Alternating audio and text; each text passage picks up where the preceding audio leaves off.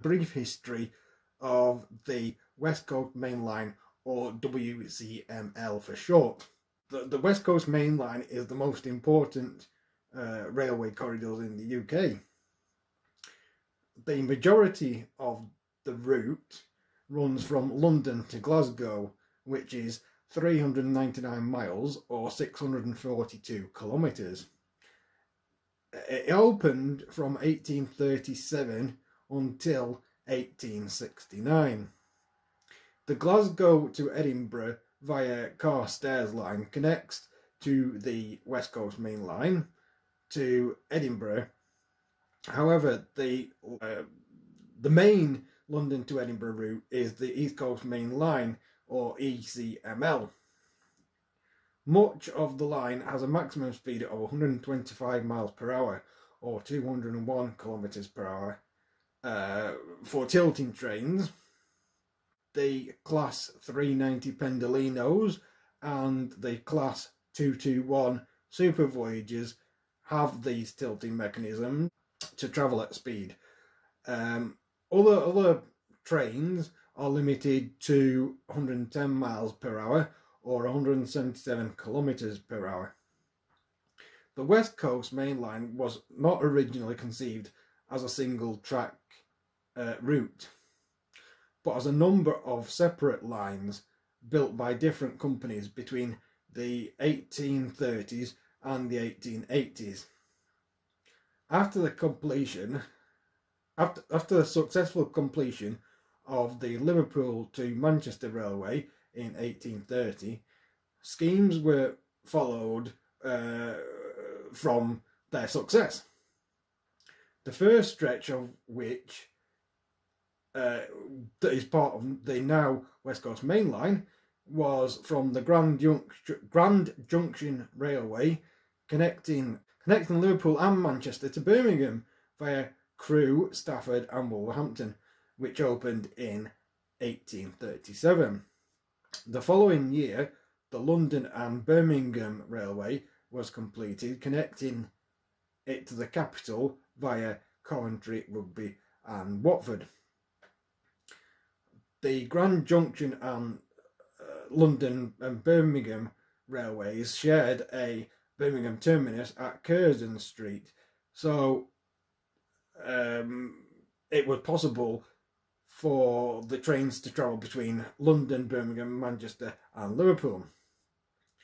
These lines amalgamated in 1846 to form the London and North Western Railway, or LNWR. Three sections of it, the North Union Railway between Wigan and Preston, the Lancaster and Preston Junction Railway, and the Lancaster and Carlisle Railway were absorbed into the LNWR. North of Carlisle, the Caledonian Railway remained independent and opened its main line from Carlisle to Beatock on the 10th of September 1847, connecting to Edinburgh in February 1848 and to Glasgow in November 1849.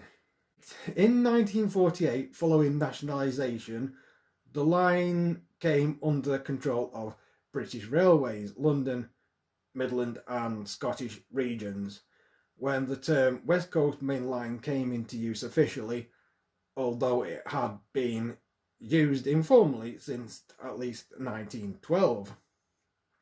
As part of the 1955 modernisation plan, the line was modernised and electrified in stages between 1959 and 1974. A new set of high-speed, long-distance services were introduced in 1966, launching British Rail's highly successful Intercity brand. But then the privatisation of British Rail intervened, under which the Virgin Trains won a 15-year franchise in 1996 for the running of long-distance express services on the line. That was actually extended, and they ended up running it for 23 years, which they finished in December 2019. And before that, the Intercity had a trial of the APT, which is Advanced Passenger Train. That wasn't a success for several reasons, but they had mechanisms that tilted similar to the Pentolinos and the Super Voyagers.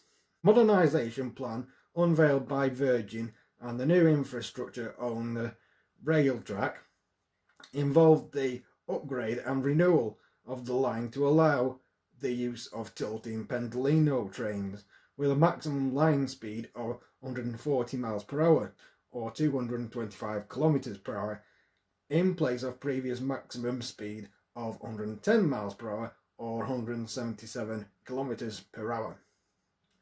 In August 2019, the Department for Transport announced that first Trenitalia West Coast Rail, trading as Avanti West Coast, was the successful bidder of Avanti West Coast commenced operation of the franchise on the 8th of December 2019.